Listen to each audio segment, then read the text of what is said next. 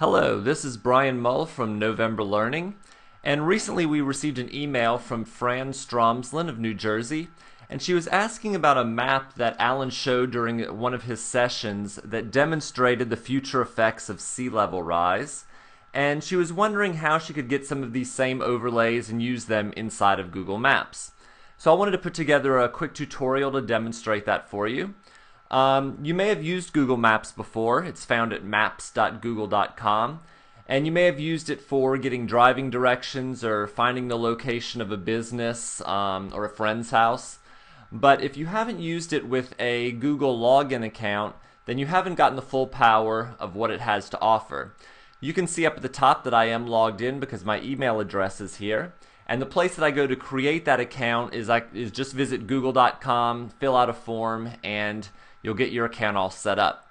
Once you do that, come back to maps.google.com and you'll be able to click on this new My Maps feature that you'll have with your account, and then you'll see maps that you've created, maps that others have created and shared with you, and some other featured content. Really quickly, I'll show you a sample student map that was built inside of Google Maps to show you a little bit of what you can do with this software. And by the way, while this is loading, this is free to use. Okay, so this is a caravan project that some students put together, and this was a journey that students were theoretically taking across Africa, and they were keeping diary entries on the way. So if I click on one of these envelopes, you'll see one of the entries that these students wrote, complete with links to Flickr, to YouTube, and other places around the internet. So I'm going to go ahead and close that up because we're not going to focus too much on building maps today. Perhaps we can do that in a future video. But what I want to show you are the overlays. And the overlays you can get also under My Maps by clicking on Browse the Directory. And Browse the Directory brings up all of these different overlays, and they have many of these. You can certainly search for them and click on Search Google Maps Content, but I happen to know that the sea level rise overlay that I'm looking for is on the second page, so I'm going to go ahead and click on that. And scroll down a little bit. And here's my sea level rise overlay. So I'm going to go ahead and click on the link for sea level rise so I can learn a little bit more of what it's about, see what it looks like. And then if I decide I want it, I simply click on Add it to Maps. Once it's added, I go back to Google Maps.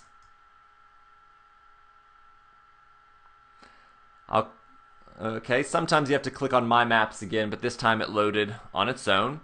And you can see now that I have this new sea level rise area. And if I scroll down, it's listed under Created by Others and it has a check mark. If I uncheck it, it goes away.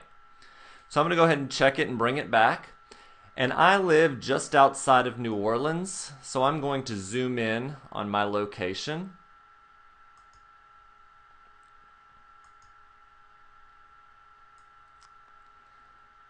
And I can set a range of measurements here.